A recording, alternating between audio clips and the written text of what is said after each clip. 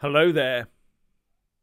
So with 51 days to go to the official Brexit day, what is happening to the UK economy?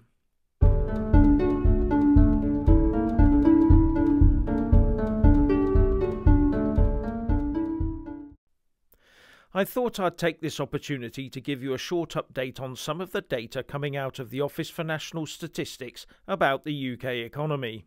You know, the despite Brexit bit. Firstly, our balance of trade. The total UK trade deficit, that's both goods and services, narrowed by £14.9 billion to just £2.9 billion in the 3 months to July. Now let's point out that this is largely due to a hefty drop in the imports of goods now that the Project Fear warehouses are all full, and imports will get back to their normal levels over the next few months. On GDP, after the contraction we saw of 0.2% in the 3 months to June, together with the warnings of an impending recession, the 3 months to July saw GDP remain steady at zero growth. But in July alone, the UK economy saw GDP rise by 0.3%. And on employment, the UK employment rate in the 3 months to July was 76.1%, the joint highest on record.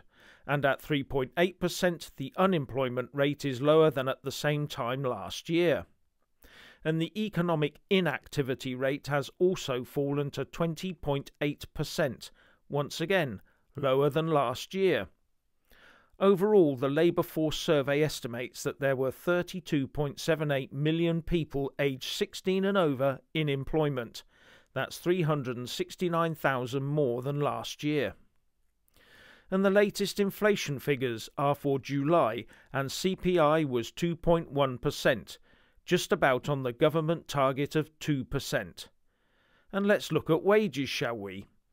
On this, the ONS says estimated annual growth in average weekly earnings for employees in Great Britain was 4% for total pay, which includes bonuses, and 3.8% for regular pay, which excludes bonuses. In real terms, after adjusting for inflation, annual growth in total pay is estimated to be 2.1%, and annual growth in regular pay is estimated to be 1.9%, said the ONS. So that's real wage increases for real people. And all this is not despite Brexit, it's despite the best efforts by many in Parliament and the wider establishment to suffocate the economy in the hopes of reversing Brexit. But what does the FT say about the German economy, that engine room of the Eurozone?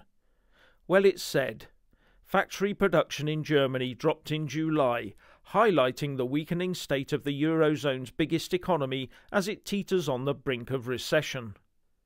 And it quotes analysts from ING calling the prospects for German industry bleak.